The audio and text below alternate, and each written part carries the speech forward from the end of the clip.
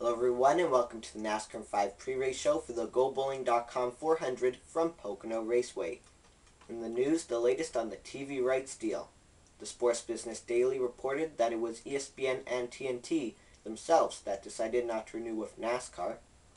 The networks found a lack of TV ratings and a rough sales market and decided to pull back. At the same time though, NBC Sports still believes in NASCAR and is glad to pick up those TV rights. NASCAR announced some personnel changes. The changes, which all have to do with NASCAR home tracks, are as follows. Chris Wright will be the NASCAR K&N Pro Series East Director. Kip Childress will be the NASCAR K&N Pro Series West Director. Tony Glover will be the NASCAR Touring Series Technical Director. And Les Westerfield will hold an interim role as the NASCAR K&N West Director and hold a full-time role as the NASCAR Touring Series Technical Coordinator. Kurt Busch hopes to run this year's IndyCar finale in preparation for next year's Indy 500.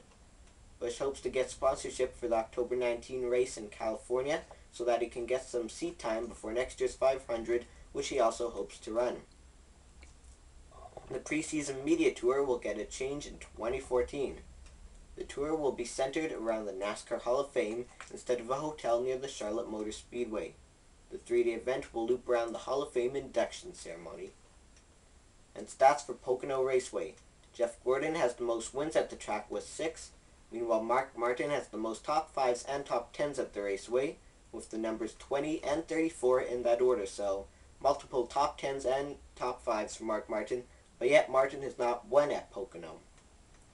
Qualifying is not yet being run. Check back in with my YouTube channel later in the day for a list of the top 5 starters shortly after time trials wrap up. The NASCAR Sprint Cup Series will head to the road course at Watkins Glen next Sunday, August 11. But first, the Cup Series, as mentioned, will head to Pocono this Sunday. Race coverage starts at about 1 p.m. Eastern Time. You can catch it on ESPN in the U.S., on TSN in Canada, or over the radio on the Motor Racing Network or SiriusXM NASCAR Radio Channel 90.